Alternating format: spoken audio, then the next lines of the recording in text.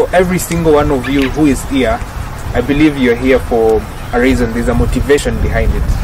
Why do you want to start organic agriculture? The reason as why I joined organic agriculture is all about health. Yeah. Because it's one of the principles of organic agriculture. Yeah. And people nowadays, their health is poor.